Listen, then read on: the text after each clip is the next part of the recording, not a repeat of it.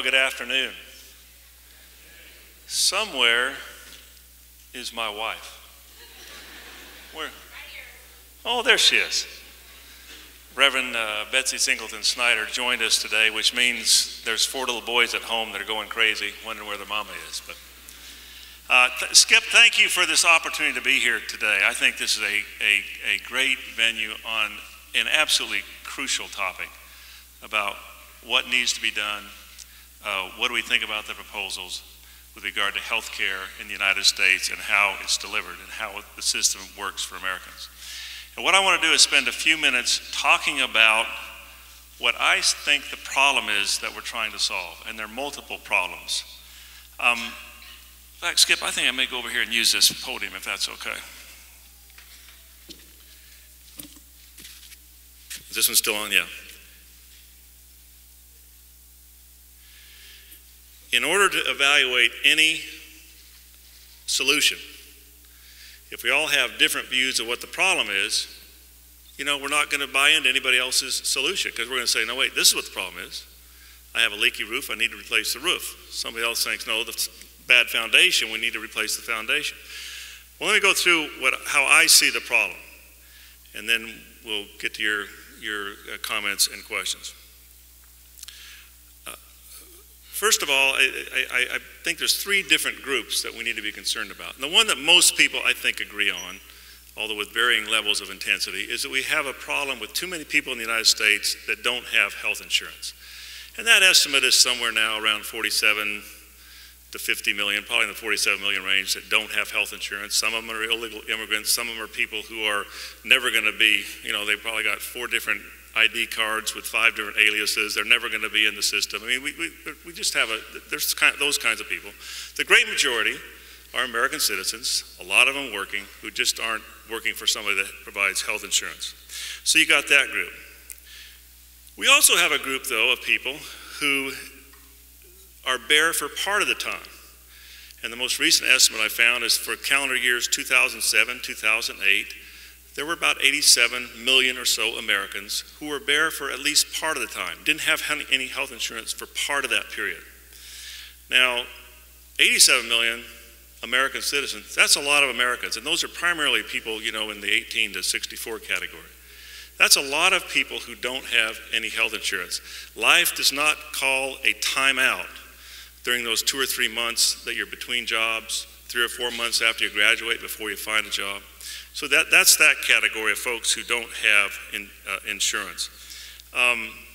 In Arkansas, for 2007, the estimate is that there were about 260,000 Arkansans without health insurance who were working.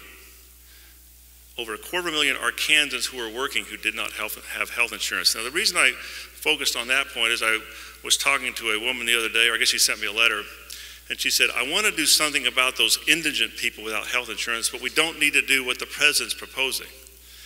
Well, if you define the problem as an indigent one, you're going to have a different solution, but it's not. You know, a lot of these folks right here in Arkansas are working people who don't have health insurance. So we can have, I'll respond to your thoughts or questions or hear your thoughts on that topic. The second group, the underinsured. And I know this includes some of you in here because I've already talked to you about it.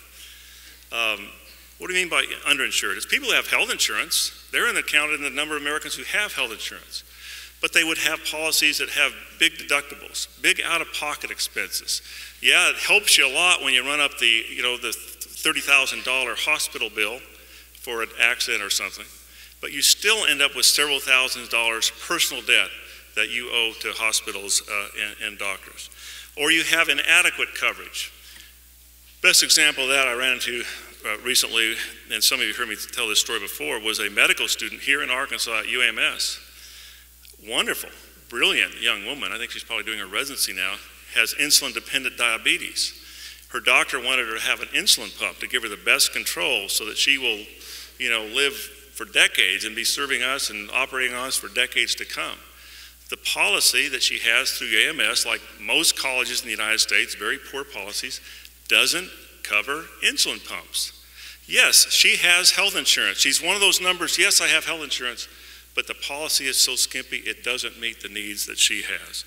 The other issue you get into with underinsureds is those who have a policy, but they're on the individual market, but the insurance company said, fill out this health form, and it turned out they had pre-existing conditions. They'd had a heart disease, they may have had a breast cancer, they may have had a lump in the breast, whatever the insurance company wants to say, and they come back and say, yeah, we'll sign a contract with you.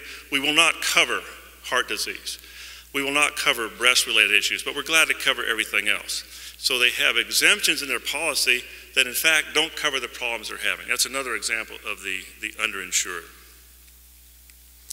The third group, I think, is the group that we're having the most problems convincing, and that's, I think, a lot of you here may be in this category today, either the convinced or the unconvinced, but you're in this category. You're people who have insurance. You pretty much like what it is. You just assume not pay the premiums, but you're paying your bills, you're paying your premium, you like your coverage, you like your doctor. Things are going pretty well, and you want to keep what you have. The point I want to make to you today is, for those of you who say, I don't want anything to change because I like what I have, it is changing. We have seen it change. We can go, we're not at the Clinton School, Skip, we're at the State House Convention Center, but we're at a Clinton School event. You remember when Bill Clinton worked on this in 93 and 94, and the plan didn't get adopted, nothing got out of the House committee? We have now had a 15-year experiment about what happens if you do nothing, and the problems are exacerbating. From 41 to 42 million uninsured, we're now in the 47 to 50 million people. We have more and more businesses that are bailing out and providing coverage. But I want to go through three categories of those of us who have coverage and like what it does. Category number one is those who are in the individual market.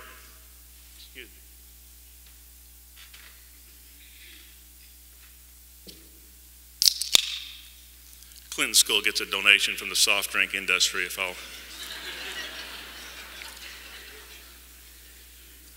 Skip said, I wish. Those in the individual market. Now, what does that mean? I was there for quite a while when I was practicing medicine in different emergency rooms in Camden and Searcy. I just went down to an insurance company, said I want a policy. They sold me a policy, individual market. Now, 16 to 17 million Americans, that's how they get their insurance. These are the folks that have absolutely no negotiating power with insurance companies. So rates can go up. They're the ones that have to deal with these pre-existing conditions. They may have a policy, but it exempts out certain things. A risk that most people don't know about that has come out in Congress under subpoenaed testimony, or not subpoenaed, I guess, testimony under oath in the last few weeks, is the whole problem with rescissions.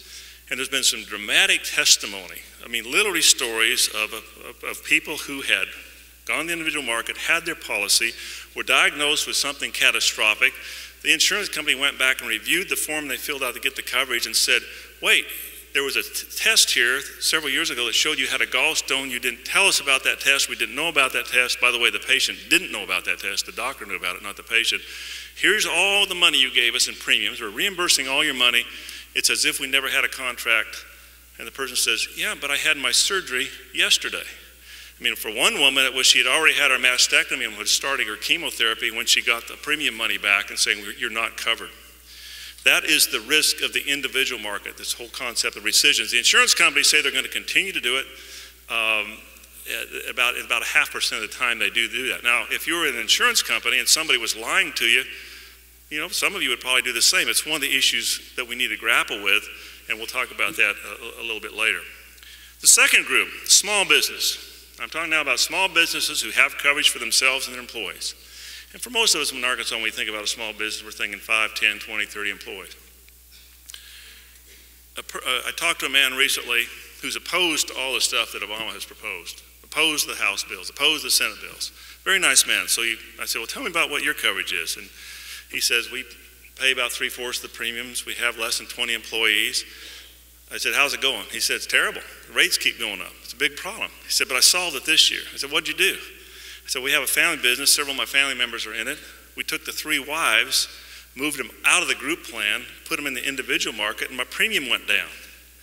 I said, well, you're now aware that you have 3 people who are prone or at risk of all the problems of rescission in the individual market. He said, I know, but that's the only way I can keep my rates under control. The problem with small business is the rates are going up much more rapidly than for anyone else.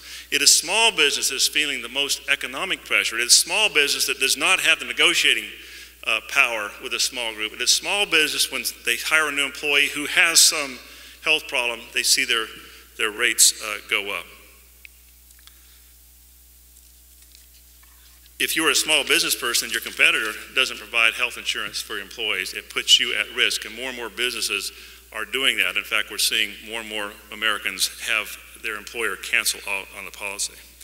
Okay, the third group. We had individuals, we had small business, now the large employers, and federal employees. All, you know, my staff and I and all federal employees, we're part of the Federal Employees Health Plan. We have a menu. You know, we're treated the same. All federal employees can choose, we're treated the same. Here's the problem with large employers. Premiums continue to go up. The estimate is for family of 4, the premium is going to go up $1,100 a year average for the next 10 years. Premiums are going up 2 to 3 times faster than wages are going up. You may not know it, you may not be aware of it when it happens, but co-pays can go up and deductibles can go up. It's like raising your premium, only they don't tell you it's raising your premium. You're just having to pay more money to get what you want. The other thing that you are having to do under the current system, you're paying for everyone else. You're paying for those folks who don't have insurance. Dr. Bates, when we did our forum at Children's Hospital a couple weeks ago, this is his words now, of the people who come to Children's Hospital and get that great care, and they will continue to get that great care, of the ones who don't have health insurance, the self-pays, 97% pay nothing. Well, who pays the bills? All you who have health insurance pay it. That's what part of that rise in premiums is. That's what's impacting, you know, that's one of the reasons you're seeing your rates go up. We have another issue with our big insurance companies now. I mean, I'm sorry, our big plans. We're seeing more and more dollars that are going to the insurance company. A higher percentage is staying with the insurance company and not going to health care. More going for administration than is going than ought to go, than was in the past, and that needs to be turned around. If you are a large business that has group health plan for your employees, and most do, you are also feeling the incredible economic pressure internationally. I think the UAW and the American auto manufacturers estimate that when you go down and look at a new American-made car, I don't know, $1,500, $1,400, $1,500, $1,600 of that sticker price is health care expenses for their employees, families, and their retirees. When a car comes in on a boat from overseas, it doesn't have that same cost. Right away, our companies are at a disadvantage. It's one of the reasons you've seen people like Walmart and traveling around with the Service Employees International Union for the last 3 years or so, talking about why we need to do something about health care reform in this country, because it's hurting our ability to compete internationally. Anyway, my point is, for those of us who have health insurance and are basically satisfied with what we have and don't want it to change, the point I want to make to you today is it is changing. We have seen it change in the past, it's going to change in the future, and you're not going to like the changes that are coming. I want you to have that policy that you like. We all want to have access to the doctors we want. We don't want to interfere with that in any way, but the finances of it are changing in such a way that it puts all of us at risk of not having the kind of coverage we want in the future. I want to very briefly just touch on some of the things that have been said about the different proposals. Now, you know, we got a lot of different proposals out there. The Senate's got some versions, the House has some versions. We read in the paper over the weekend, the version seems to be changing during the August recess, which I think is great as we have these robust discussions. But just several things that I really want to touch on that I really put in the category, some of them of myths. The Congress is not going to pass a bill that kills off old people to save money. There's too many members of Congress that are old people. We have a lot of self-interest in this whole thing. But that is not what that provision is. The provision, you know, that you were talking about, I mean, that has been talked about, is one that would just say Medicare could pay a doctor once every 5 years if the doctor wanted to and the patient wanted to, who's on Medicare, sit down and have a discussion about filling out what kind of treatment they would want if they were in some kind of terminal condition.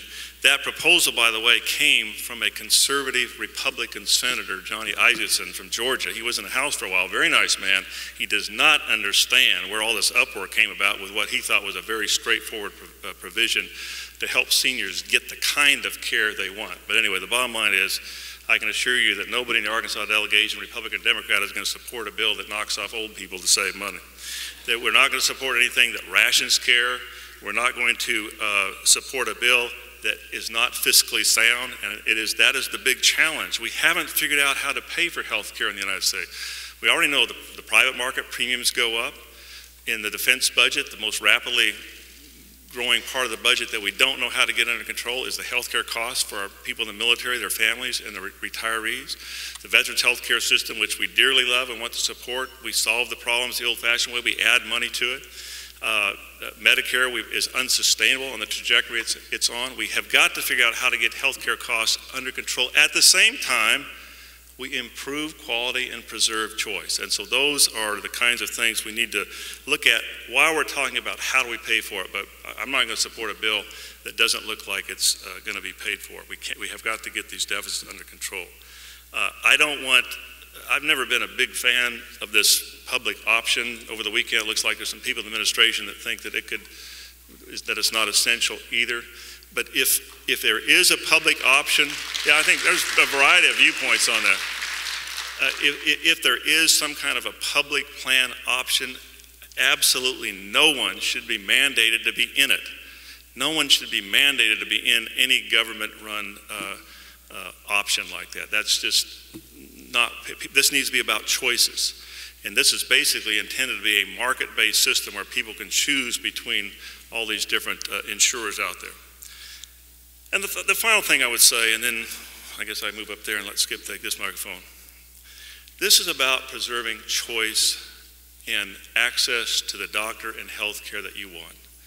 And if we run into things that get in that way of that, then we need to change it. And if we see things in the bills and the proposals as this debate goes on over the next several weeks, then we need to change it. But I'll tell you right now, the biggest detriment we have right now to doctor choice and patients making those choices is we have so many people whose coverage doesn't work for them. And as time goes by, more and more of us are going to find us in that category. That's all I'm going to say, Dean Rutherford, and let's hear from some comments and questions, and I'll move over there. You know, Dr. Phil had more people than I did, so it would be all right with me if you all would turn on your little computers and Blackberries and Twitter and tweet all your folks and say we're trying to beat Dr. Phil's record. Well, let's give him a round of applause before we start the question.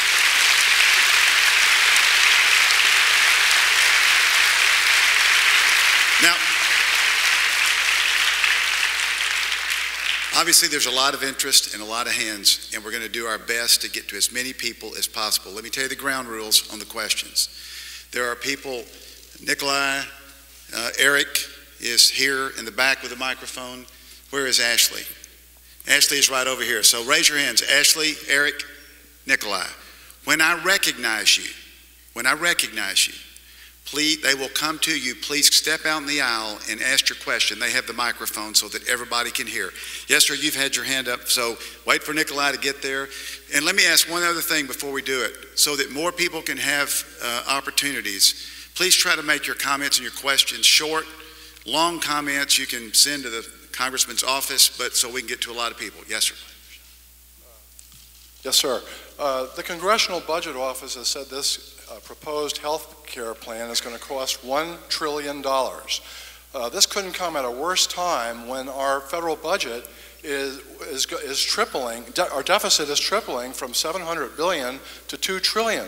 So how are we going to pay for this when China and Saudi Arabia say they're not going to buy our T-bills, as many T-bills anymore as there were in the past? So how are we going to pay for this? The only way to do it is either taxes, which Congress was scared to death to do and shouldn't do, or to print the money out of thin air like they did in the past after the guns and butter thing of Johnson and Clinton when they had hyperinflation. You destroy the dollar, and then we have... All right, so, okay, let's go as we get... The question is how we're going to pay for it. I think it's a great question. Skip, I may move around a little bit. I had a little trouble hearing everything he said. I don't know if it's just me standing here, but I think that is the number one question. Is we may come up with a plan that we don't all agree with, but at some point we'll have a plan. The issue is, how do we pay for it? And that's what I was getting at with all these talking about, we haven't figured out how to do that. All I can tell you at this point is, in the broad theme, I know Mike Ross feels that way, and Marion Barry and our senators, we are committed to paying for the plan that we have. Here's what we have right now. We have a total American dollars every year in healthcare is about 2.6 trillion. 2.6 trillion. Now, if we can find somewhere in that $2.6 trillion, somewhere around $100 billion a year. So if the 2.6 trillion is here, the 100 billion is way down here. If we can find somewhere in that 2.6 trillion, $100 billion a year, because that trillion a year is over 10 years. It's about 100 billion a year.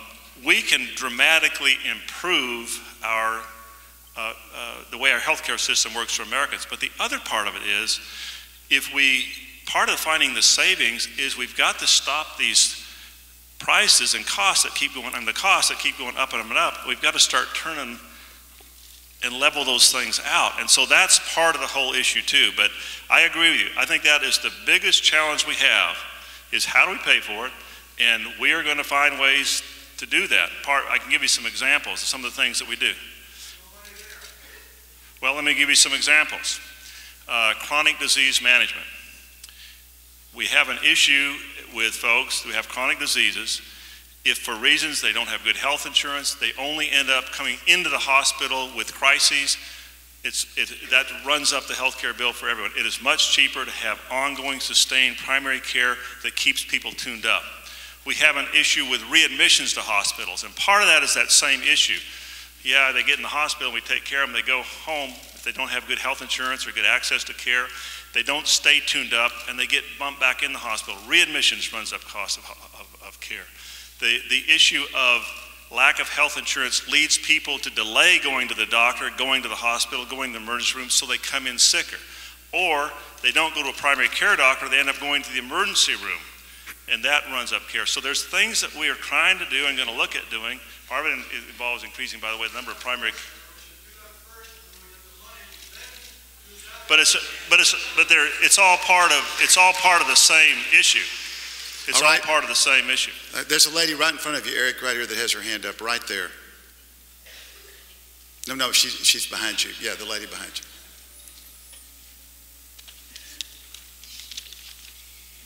First, I want to say thank you for all of your hard work, and thank you for also hosting this town hall meeting as well. I believe that the House bill that's already under consideration is certainly a high watermark for health reform legislation, and I hope that you will vote for it once you have an opportunity to look at the bill on the floor, on the House floor. As you know, Arkansas has had great success with Our Kids First, supported by Medicaid and the Child Health Insurance Program, which has cut our rate of uninsured kids in half.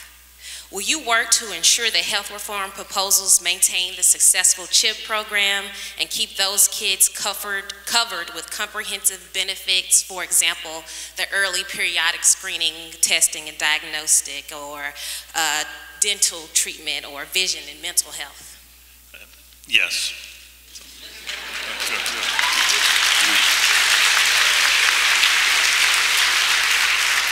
Ashley, there was a gentleman with the hat on that was right there next to you. Would you? Hi, my name is Justin Nichols. I'm a journeyman stagehand. My question is about taxation of benefits for the middle class. I don't think that it's appropriate for Arkansans to have their health benefits charged to pay for any reform. And would you commit today to not charging our benefits? Yeah, that is not going to be part of.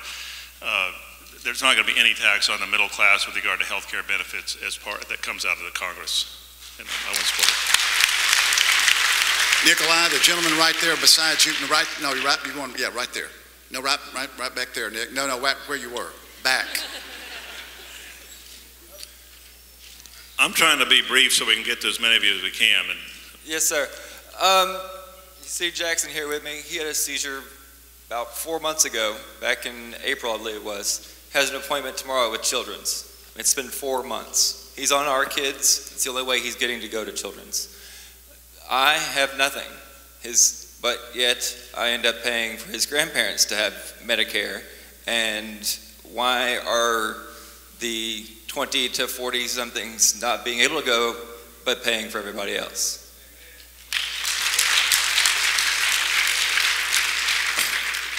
The group of people in the country that have the highest problem with lack of insurance and underinsurance is the people between 18 and 20, or I guess it's 19 to 29. And you know, we were all that age one time, and we all think that we were, you know, godlike and nothing could happen to us, and of course that's not true. The worst thing that we can do in solving these issues of health care is to pit one generation against another. And that's why we need a comprehensive bill. I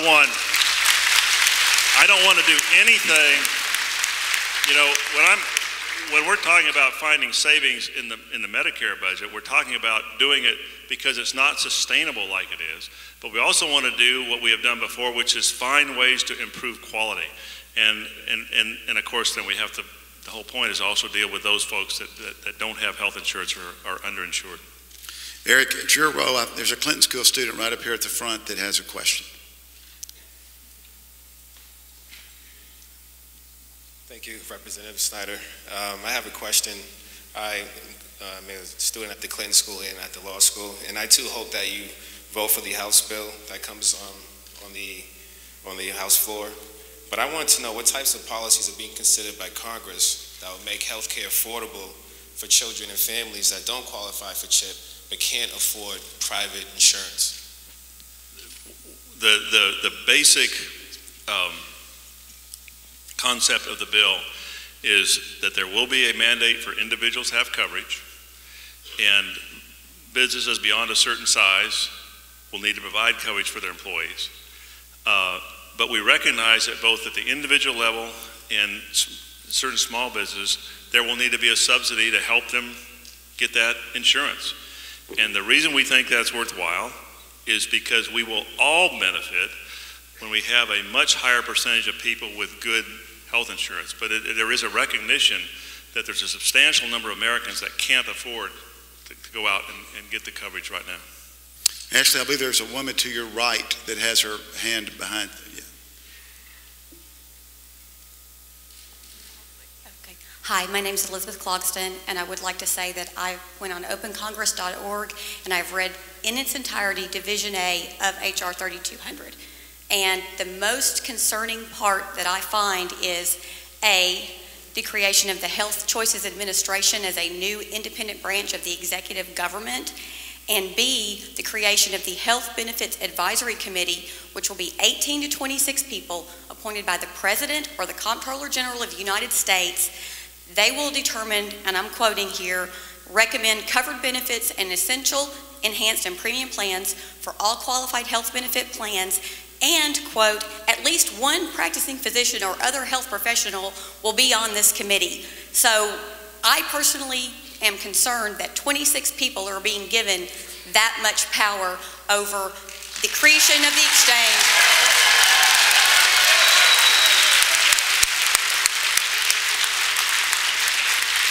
I think, where'd she go? Oh, there she goes.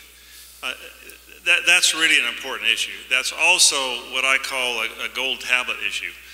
Moses did not write on gold tablets what the best way is to do that. The issue is, okay, when we talk about having some kind of a policy that Americans can go out and know if they buy that policy, it will not be one of those policies that doesn't cover insulin pumps, that has big gaps in coverage. But most of us don't have the skills to go out and figure out how to do that. So then the question is, okay, who's going to be the one that says, oh, what is a standard set of benefits? What's most common out there amongst those of us who are satisfied with our coverage? What makes the most sense for coverage? Well, the question is, who do we have make those decisions? I don't want it to be Congress. I don't think that we should have a bill that says, oh, we've decided that we want the coverage to change on this. I think that would be the kind of micromanaging Congress doesn't need to do. I think your concerns are valid.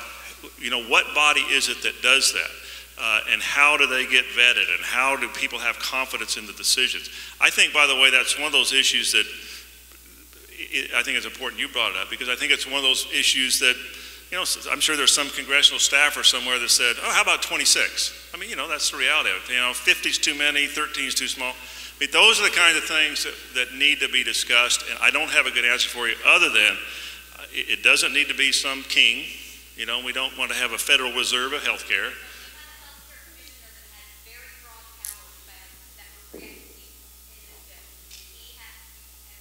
Yeah, no, and the issue is, and it's a very valid concern.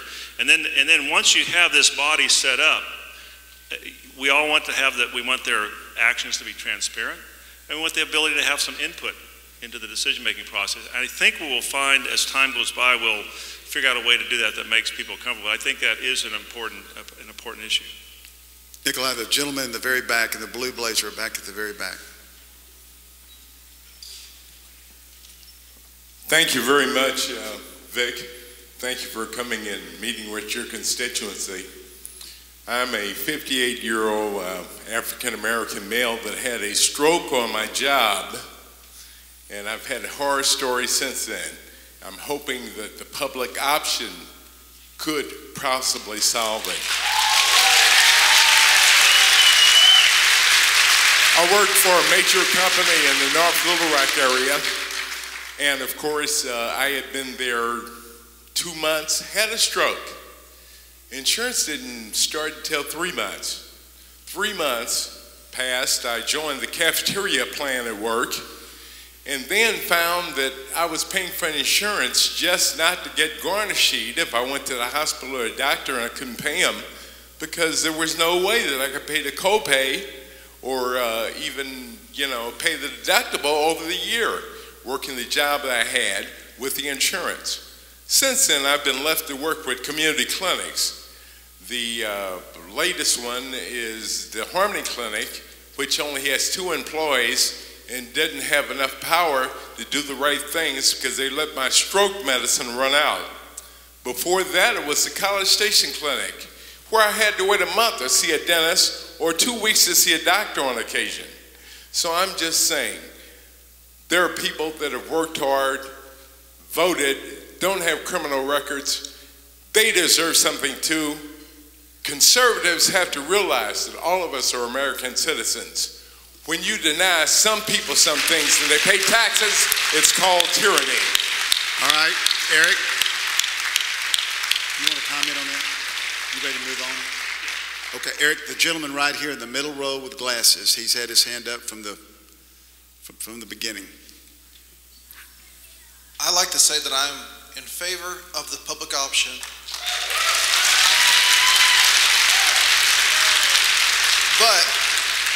But I want the same public option to be what the House members and the senators have.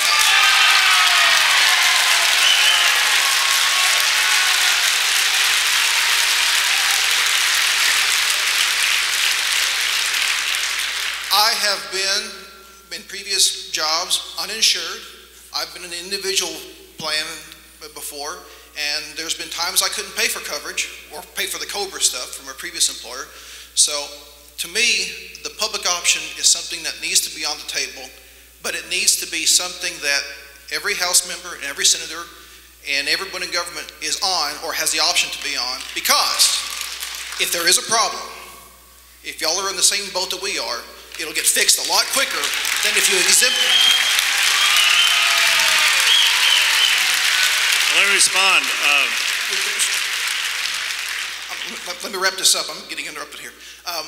But I just would like to say it's important that we're all in the same boat in the public option, or we can have the private insurance, but it needs to be something that's affordable, that I can pay for, or that I can at least have if I'm on unemployment or public assistance, so that we have some way of having, not universal coverage, but at least affordable coverage for everyone.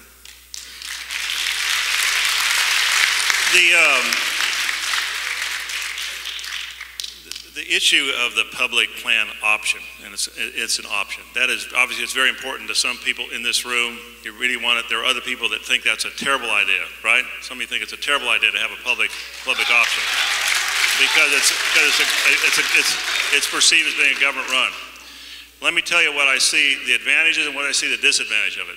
The advantages are, I think that if you had some kind of a public option out there that got the same amount of money as a private plan, it probably would lead to lower rates. The concern is, and I think it's not a completely unfounded concern of the private side of this, is government would have an inherent advantage, I think. I mean, that's my own view. Now, a lot of people don't agree with me on that. The advantage is this. Let's suppose years go by and more people start signing up for the public option. Mike Ross got some changes, by the way, that it could be offered by private insurance. I mean, insurance agents could sell the public option, some things like that. I don't know if that would be what it turns out, but they could be. And time goes by. I think CBO estimated at the end of 10 years they thought there'd be about 11 million people. If at some point it became clear that, wait a minute, that government-run public plan option is floundering. It can't handle it. It's not doing it with the same money. Do you think the Congress is going to let the plan die? I think that's the part of the downside. I think that they would have this potentially inherent advantage. But anyway, I'm still trying to sort all that out. It is not, as you saw over the weekend, the administration apparently is still trying to sort it out also. With regard to members of Congress, I don't know why it is people think that we have some kind of special congressional health plan. There is no special congressional health plan. We're the same. We're treated as federal employees. You can go online to the Federal Employees Health Benefits Plan and see we have choices that we make. My staff has the same choices I do. It's not each congressional office doesn't make a choice. Each individual federal employee makes a decision. I've chosen Blue Cross Blue Shield just because my wife's here and I'm in D.C. and I thought it made sense to have something that I knew would be good in both places. But it's not a public plan. It's not a government-run plan. I have to deal with Blue Cross Blue Shield. Ashley, there's a lady who's had her hand up about 3 rows in front of you on the right there. Yeah, she's had her hand up a long time. All right, thank you. Thank you for being here and engaging with your constituents. We appreciate that. As a doctor, you're well aware of the Hippocratic Oath, first do no harm. There's no doubt that there are aspects of our healthcare that need improving, but why upend the entire system instead of focusing on the real problems? I don't know. It seems to me that health insurance, just like auto and home insurance, ought to be available over state lines, thus increasing the pool of the insured. It should be portable. People with employer-based health care, if they have pre-existing conditions, they become virtually the indentured servant because they cannot change jobs. That needs to be changed. There could be laws to stop ridiculous exclusions of pre-existing conditions that really have no factor on that. The escalating cost is certainly a problem, but I'll be honest, I have a hard time taking seriously HR 3200 or any other healthcare reform that deals with the cost that doesn't deal with tort reform.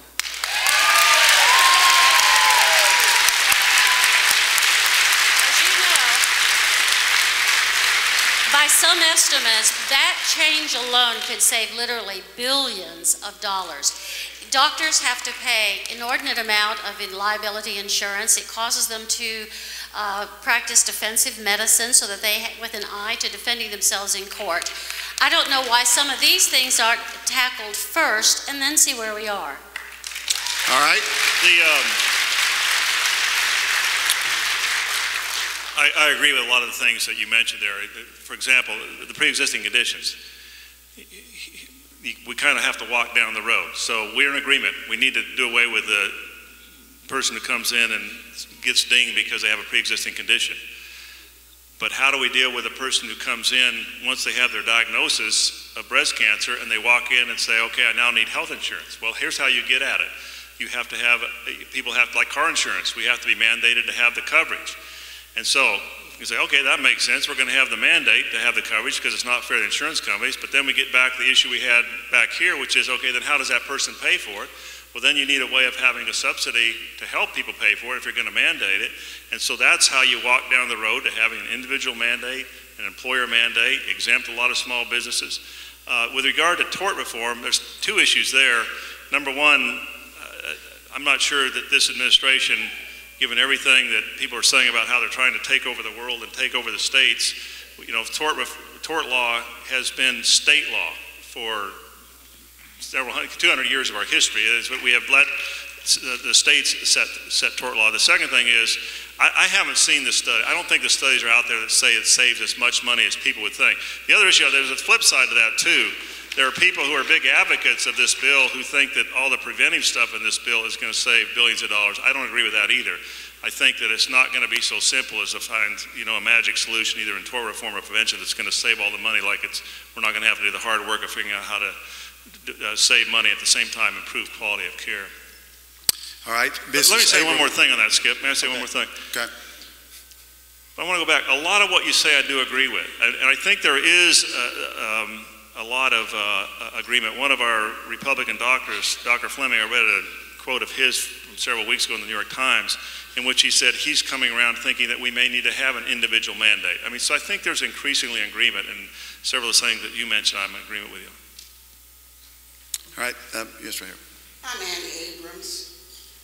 We have technology of the 21st century, and it has enabled us to have true participatory democracy.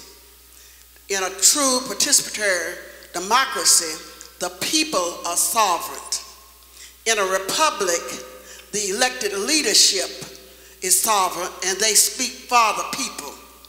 My question is, if we are, and we are today, in participatory democracy at the highest level, the blogs, the emails, we all are participating, learning together, and speaking out.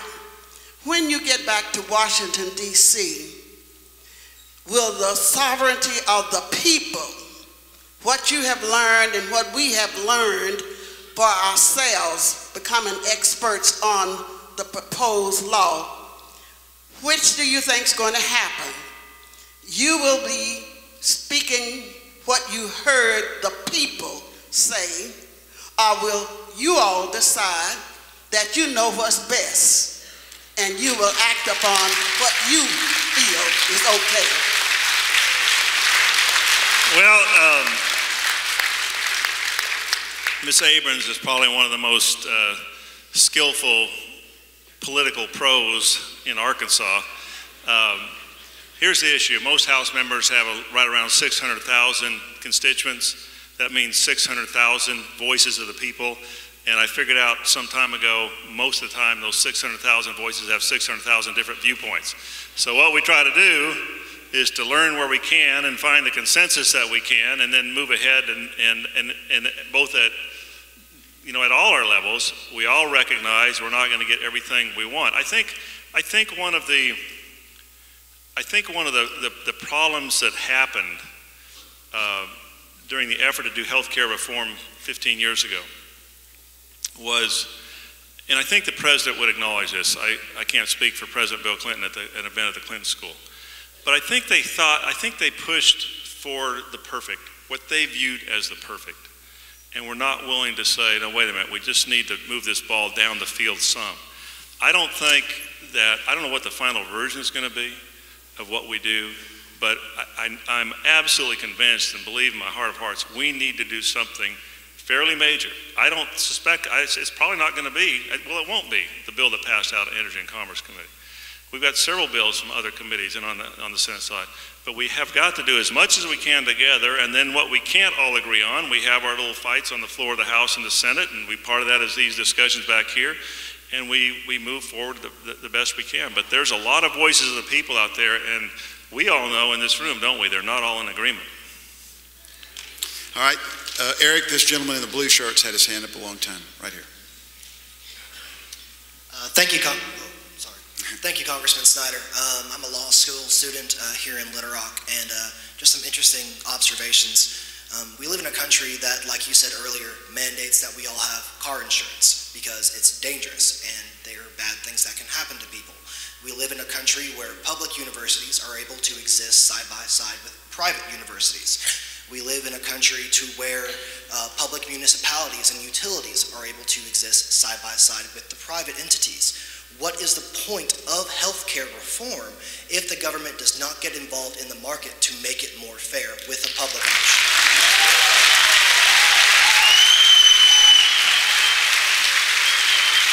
I mean, that's part of the debate that's going on.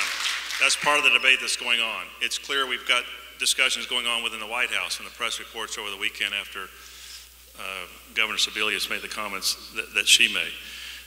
My own view is that what we want to preserve is choice of plans. We want to preserve the ability of each of us to choose our doctor. We want to have the government standing beside the person as they negotiate with the insurance company that they're dealing with. Now, that to me is a big part of health reform. We get to some of the issues this woman over here brought up in dealing with pre-existing conditions and others. There are people like you who feel very strongly that the only way you can get it then is then to take this one additional step, which is to have a public, some kind of a government-run public option. I'm not convinced that that is the only way we get health reform. And I mean, I think this discussion needs to continue.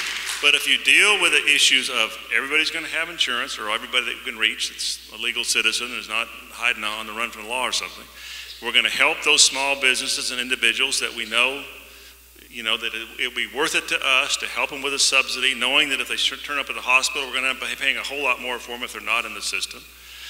We're going to give them as many choices as they can in helping them negotiate through what's called the exchange in the bill, helping them negotiate with insurance companies. Well, they won't be negotiating with an insurance company, but they will be able to find out, here is the best rate for me, and that insurance company is going to stand behind it because that's what they told the exchange they would do for this group of people. I think that's pretty dramatic reform, whether there is a government-run option or not. Now, I know that there are substantial numbers, primarily Democrats, that think that it's essential. I'm not one of those people that think it is essential. It's not a deal breaker. I think it would be a terrible thing. I heard one of my colleagues this morning on one of the radio stations that, well, I don't want to put words in his mouth, but I mean, I think it was pretty much said he would not support a bill coming out of the House unless it had a public option. I think that would be the mistake of 15 years ago. I think that would be the mistake of 15 years ago. If we don't get everything we want, that we're not going to do anything. I think that'd be a terrible mistake. I also think, and I mean this, I'm not trying to, this is what happens when you marry a minister, you try to bring everybody together. I think we have some very strong feelings on certain issues, and this is one of those. Now, for those people who are very, very apprehensive about having a public option there, if the president at some point says, it's not necessary, we're not going to do it, I think we can get everything we want or most of what we want without it, and that leaves us a substantial reassurance to a pretty good segment of the American public, that can be a worthwhile thing too, in the spirit of trying to bring people together on what I think is the most important issue to American families. We say jobs is number one, right? Well, jobs is number one because you can buy the most important thing to you, which is the health of your family. And so the more we can come together, the better. Anyway, it's still an ongoing discussion. These comments, I think, are very helpful. All right, Ashley, this gentleman right up on the front, right up here, if you'll walk down. Yes, sir. You've had your hand up a long time. She's coming with your microphone. You can probably hold it better than I can. Congressman, thank you for holding this. I appreciate your candor. I am one of your constituents from Little Rock in the 2nd District, so I'm very interested in what you have to say. I've been in corporate life for 38 years. I'm about to retire.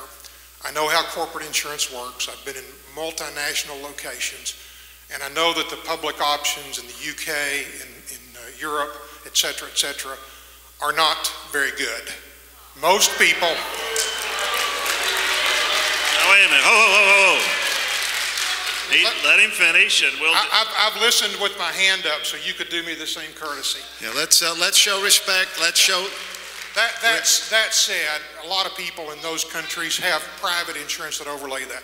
My point about, I appreciate your candor about not being in favor of a public option, but I think we have to recognize that the so-called thing that Obama and Pelosi say about choice for employers and employees is really not fact. Employees do not control the insurance that their company provides. I agree with that. If you create a public option that's low cost over a several-year period, it's likely that employees will be dumped into that public option, and you find yourself with a public health care system run by a federal government, with all due respect, people do not trust. So how do you deal with the employers that don't have a choice? Thank you very much.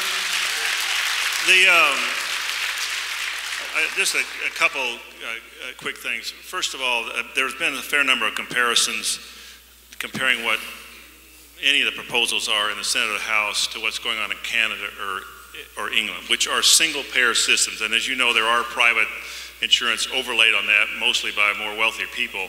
But none of us in the Arkansas delegation are going to support a single-payer system. That's not what we're talking about. The president had some comment, I think, when he was a state senator, and he, that was his first choice. But he's been very clear. He recognizes that's not what's going to happen, that we have an employer-based system. So comparisons to what's going on in England or Canada, that's not what we're talking about. I want this to be a market-based system where people choose between Blue Cross Blue Shield or mail handlers or whatever the different the different policies are. What was the second part of your question there? This remind me. I guess the point is... Oh, I'm sorry, I got it. I'm back on track. You reminded me when you stood up. I think the president, here's what I think. The president has been very, and you know, we all kind of get latched onto our rhetoric. And the president has said, and means it, and I think it's technically accurate to say, if you like what you have now, you're going to get to keep it, right? But here's the challenge that we have, just what you point out.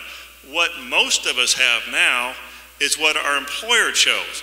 Now, I believe the president, we're going to keep that. You know, for example, tomorrow, if I get an email from the Federal Employees Health Benefit Plan that says, we had a falling out with Blue Cross Blue Shield, that's it. I mean, I don't get to choose them anymore. So what we're trying to preserve for the great majority of Americans is what you have now. And as you pointed out, for almost all of us, unless you're the owner of the small business or the decision maker at the big business, we do participate in the plan that's chosen for us by our employer. But the president, you know, that's the decision-making process we have now, and when he says you're going to keep what you have now, I think that's accurate. I mean, that's clearly accurate. I don't want somehow this to thwart the ability of businesses to choose the plans that they want. Also, I do not think that if there were a public option, that there's going to be this huge push into it. I know that there's people out there that are saying that, but I mean, the only thing I've seen on that, I think, is CBO's numbers that thought at the end of 10 years there would be about 11 million participants. Now, obviously, there'll either be more or less, but that's not like this huge push in that. I'm not convinced that there will be a huge push to that. All right, Nikolai, you have a question. There's someone back there. Hello, I'm also a constituent, and thank you so much for your time. I have a sort of a technical question. I hope it's not too technical. One of the things I've heard that's being raised as an alternative to the public option is something called co-ops. How would those work? That is a great question, isn't it? I don't know. That's an easy question.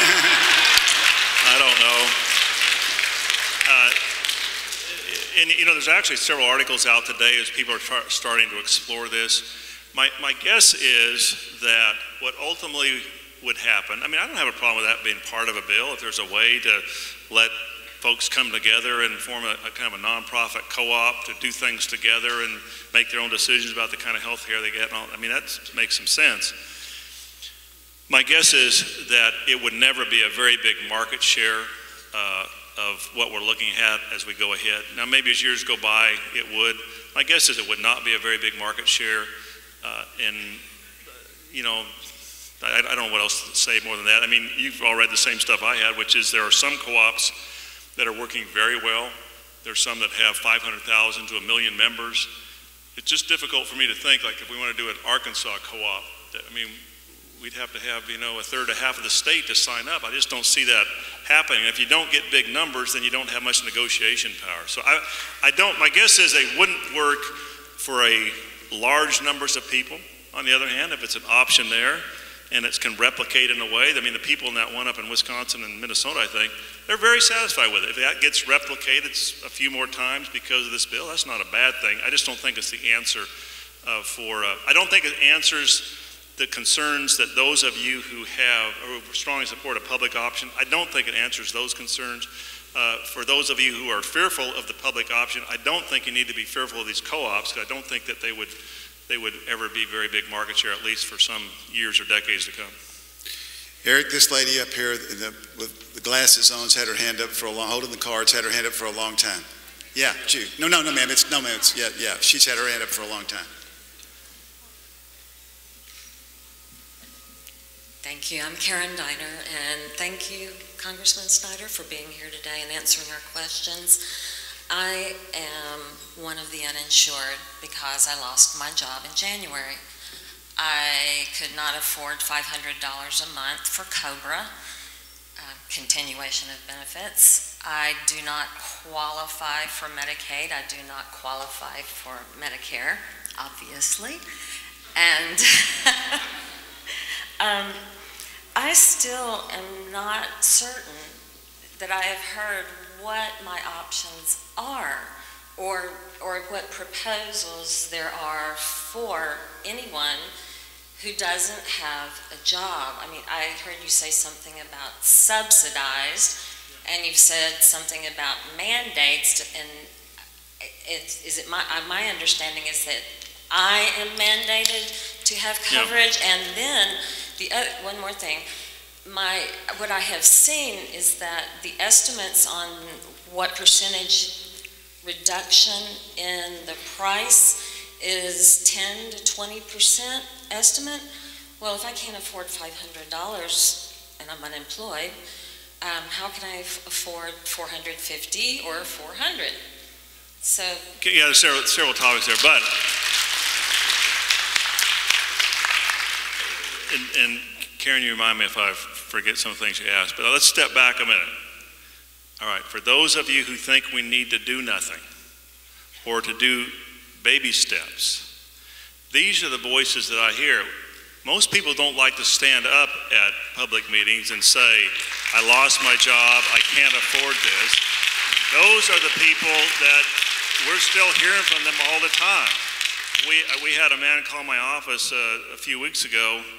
I know he may be here. I don't know who he was. He called the office and talked to one of my staffers and adamantly opposed to everything that was going on in Washington. He called up a couple weeks later and talked to the same staffer and said, well, here's what happened. We've had this discussion at home. It turns out that my adult son has been getting all his health care through the emergency rooms because he can't afford insurance. He's now got huge debt. He said, I've changed my mind. Count me on board for this plan. Now, there's still a lot of reasons why people can be opposed to this, but we have to step back and recognize these are real people out there right here in Arkansas, 260,000 working Arkansans who have no health care. Now, she doesn't count that because she's not working.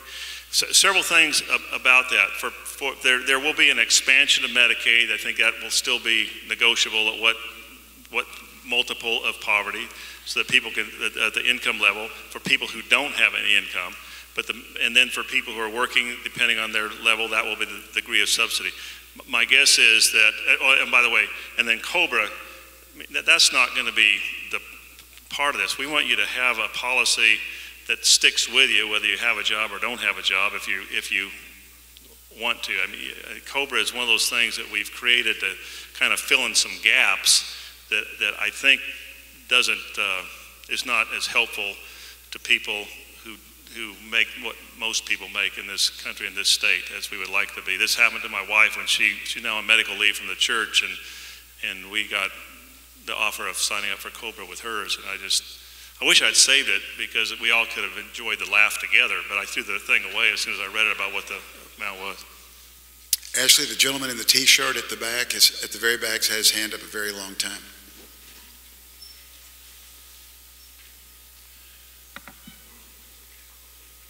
I want to just thank you, Mr. Snyder, for being here, because I think one of the biggest things that's going on right now is that we're just all scared because we don't know what's really going on. We don't know what's really happening. One day, somebody says this, and the next day somebody says that. My biggest concern is with the public option. I feel that whatever happens, it has to be something that can regulate the insurance companies, drug companies. Because without that, and I think that's what the public option would do. It would create a better competition where you can actually choose what you want, based on what you can do. Because right now, the insurance companies is just running wild. And my next question is that will you? I know you keep saying you don't know if the public option is going to be there, or you don't know how you're going to vote on it, but you're here listening to us, listening to our concerns and our fears, and by what you are hearing, is a public option something that you are for, that you will vote for it if it's there? And the last thing, sir, and I'll let you go. I know everybody talks about the government being involved and healthcare being involved in this situation, but to me, isn't Medicaid, Medicare a government-run operation?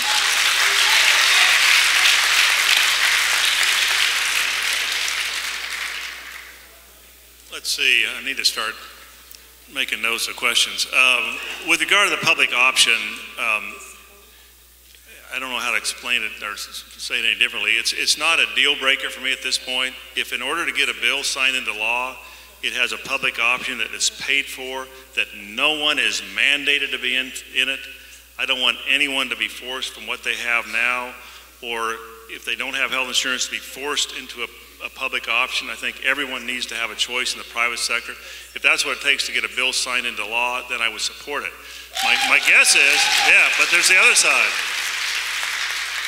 My guess is that it will be the other way, that in order to get a bill signed into law that moves the ball down the field, that it will be a bill that does not have a public option. That's just a guess, and I would support that too. Now, if everybody in this room will agree one way or the other, then that will solve my challenge. But I don't see that happening, so we're going to continue to have these discussions about it. Another key factor, Mike Ross has been a big proponent of this, and I give him a lot of credit for this, is that he has to make sure that the public option is paid for. I mean, it has the same amount of money, that they don't have an unfair advantage. I mean, that's part of the fairness of it. See if there's anything else that you said that I want to respond to. Medicaid, Medicare. Well, I mean, they are government-run systems. Most people in Medicare are satisfied with Medicare.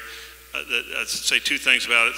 Former Majority Leader Dick Armey over the weekend referred to, Medicare as being tyranny, and I like Dick Armey. I used to talk to him sometimes, but I just think, come on now, that has been a huge lifesaver for several generations of Americans. And it's not a perfect system. We got work to do on it. We got to figure out how to pay for it. But to somehow say it is tyranny, I don't get it. Anyway, that's all I'll say. But remember, Medicare is on the same not good trajectory as about every other health care plan that we have in the country right now. We've got to work to get that thing going the other way. All right, we have her hand's been up a long time. Clinton School alumnus Lindsay Clark is back there. And since this is a Clinton School event, Lindsay's going to ask a question. Thank you, Skip. Thank you, Representative Snyder. We've talked about pre-existing conditions, and I know majority of people are in favor of getting rid of that exclusion. But I want to challenge those lawmakers to think, how do we go beyond that? And how do we really ensure choice? I've had type 1 diabetes for the last 21 years and been pretty fortunate to have health insurance coverage, but it took for me so many years to fight to get control of my diabetes, only to learn that I really don't have control of it in our current health system. I'm tired of facing job discrimination. I'm tired of facing job lock, tired of facing geographic discrimination where I can live because I have a pre-existing condition and I'm being punished for it. So how are we going to ensure that the Americans who have a pre-existing condition or other conditions will get the care that they need regardless of where they live, regardless of what job that they have? No, that's, if we follow the basic, proposals that are on both the Senate and House side, you're the kind of person we're trying to reach. I've seen this before. It's probably worse in family businesses where, there's 2 or 3 kids and a mom and dad, and they're all working together, and one of them has a health issue, and it's like, my baby can never leave home. I mean, I have seen that where people, they need to move on down the road, but they can't because they have a health care issue, and so they stay at the same business hoping that it doesn't end because they get into problems. I'll just repeat what I said. The basic formulation is, in order to deal with, we need to do away with that.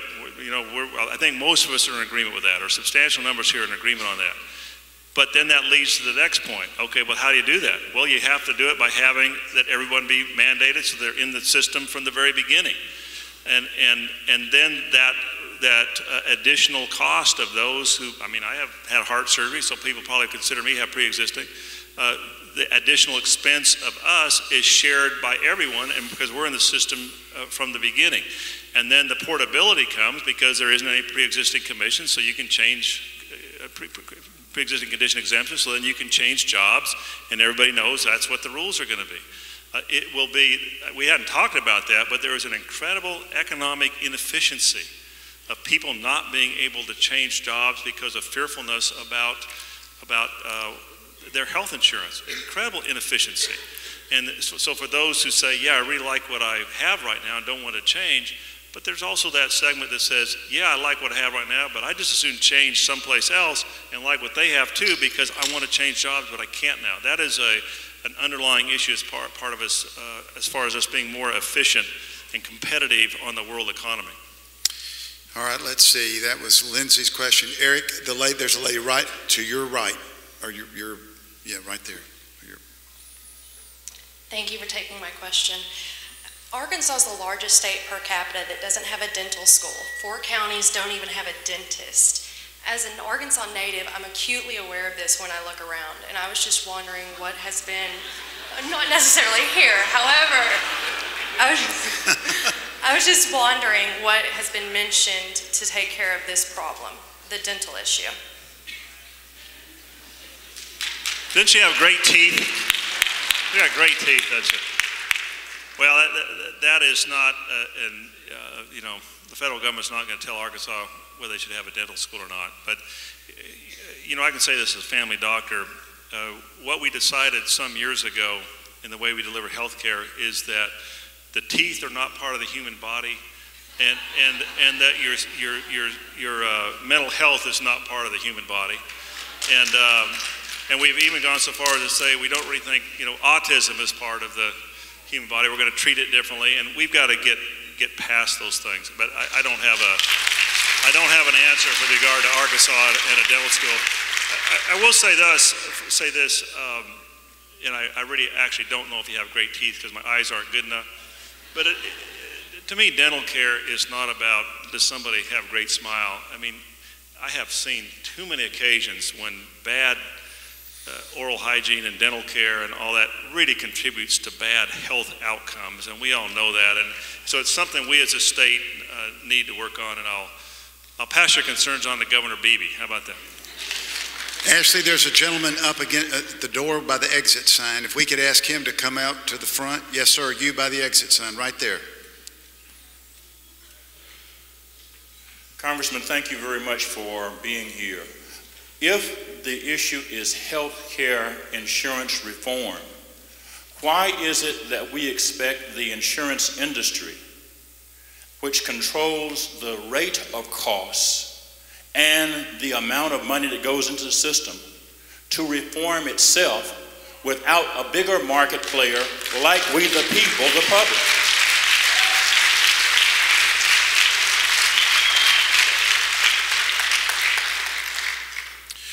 Well, reference has been made to the, you know, we've talked before about members of Congress and the Federal Employees Health Benefit Plan. I mean, I think that's probably the best example, which is as federal employees, you go online and you make a decision as a new federal employee, and you can change once a year, or you can change if you've had a change in your family, like the birth of 3 babies at the same time. You can change if you want to. But you go and you look at the plans and you look what the premiums are. You know, there's a employee share and the government share, and they have to compete. And I think that competition, I mean, it's worked in other aspects of American life. I think it can work here. Now, here's where that falls apart some.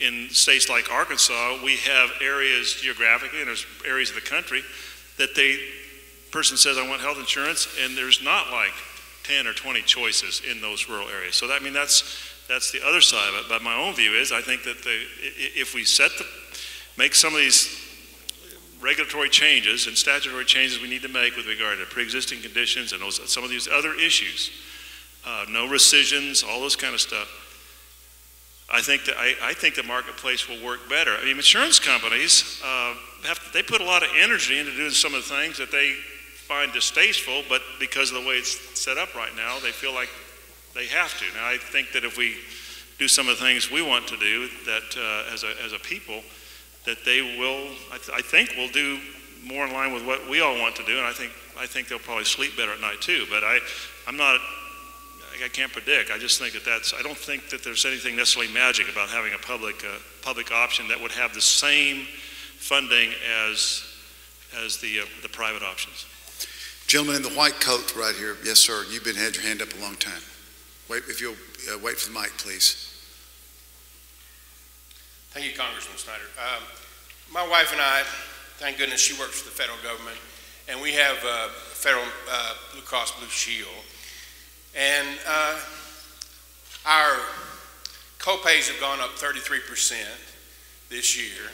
I had a respiratory infection that lasted about 6 months, and just the out-of-pocket expenses, not including medication, has come to over $2,000. We pay about between $500 and $600 a month just for the insurance itself. So the problem in my mind, it's insurance is the problem. Health care is what we're talking about. And she has a good job. I started a small business last year, and I can't afford employees and afford to pay them their health insurance. It's just gotten out of hand with the insurance, and we need to rein in the insurance companies. And I think that the public option is a good one. If you can allow choice, I'm going to choose the public option. And there's a lot of people that would do that. I appreciate your comment. Skip, may I call on someone? Yes. When you and I drove over here, we were riding, there was a van next to us that with several colors of paint that said, stop this, what did it say? Government option. Stop the health care plan. If that person's here, anybody who would paint their van across the windows deserves to get to ask a question if they want. I don't know where that person is. Anyway, well, we saw the message on the van, if that's helpful. Go ahead. All right, let's see, we had, where was that question from? That was here, it's Eric's. Okay, Eric, we have a Clinton School student on the front row.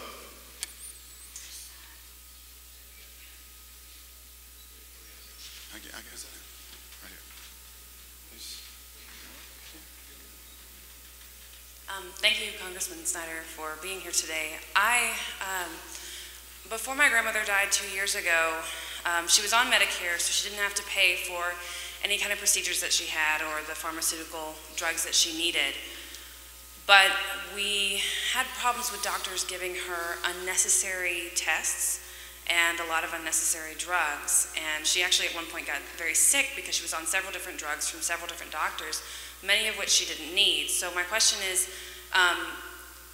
Congress going to do anything about Medicare and Medicaid reform? And if so, what are they planning to do? No, that problem is one of the challenges we have in healthcare, and I'll tell you what, the doctors don't like that either.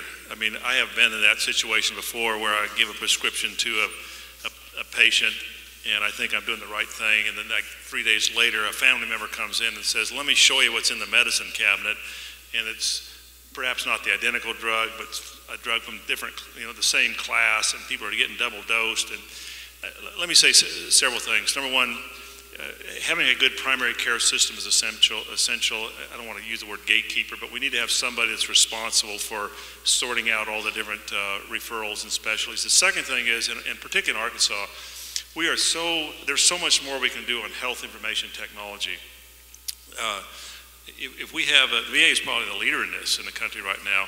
They pick up a lot of drug errors and prevent drug errors because of the health information technology system that they have. In the stimulus bill that was passed, one of the things that didn't get a lot of attention was there's a substantial amount of money to help areas of the country that don't have health information technology, put in the systems and get the training they need. Now, it's not 100% pay for it all, but there are a fair number of hospitals in Arkansas that are looking at that dollars as a source of funds. But But so you think about that. That's all good faith stuff. Everybody's writing those prescriptions out in the spirit of trying to help your grandmother. And yet, what we're doing right now isn't working the way we want to. And so that's an example. There's no fraud, there's no abuse. It's just a waste of the money for the drugs. But more importantly, it really decreases the quality of a person's life when that happens. And those are the kinds of things that technology will help us if we make the investments in it. Actually, there's a lady on the front row over here that's been waving at me from the last 15 minutes. Thank you. I'd like to thank you for being here, Congressman, and thank your family for allowing it. I want to go on record that I am for health reform and I'm for public option.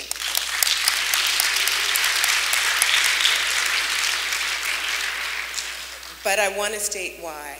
I was walking for Obama in Malden, Missouri, and I was talking to this family, and I went to this town, and they had lost all their key jobs, so now the town looked like a ghost town.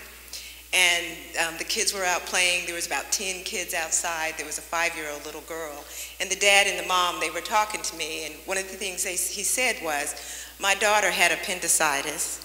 I didn't have the money. I sat on it, and she almost died. I mean, I know that our government now has more money for kids, but it takes the parent to take the child, to do the paperwork, to take the child to get there. Also, we have a lot of people who have diabetes, high blood pressure, heart disease. We're to serve, and we need to be able to take care of them. With some kind of public option, they won't have to go through tons and mounds of paperwork, which tends to hold us back. They'll be able to have their health care. And even in Arkansas, we had Target Distribution Center closed. We lost over 500 jobs. Although we have brought more jobs in, we still have people who have lost jobs. How are they getting help? How are they getting their health care then? And then I would like to say, with all of that, how are we going to take care of the physicians who's going to do all the work? I think the story that you tell about the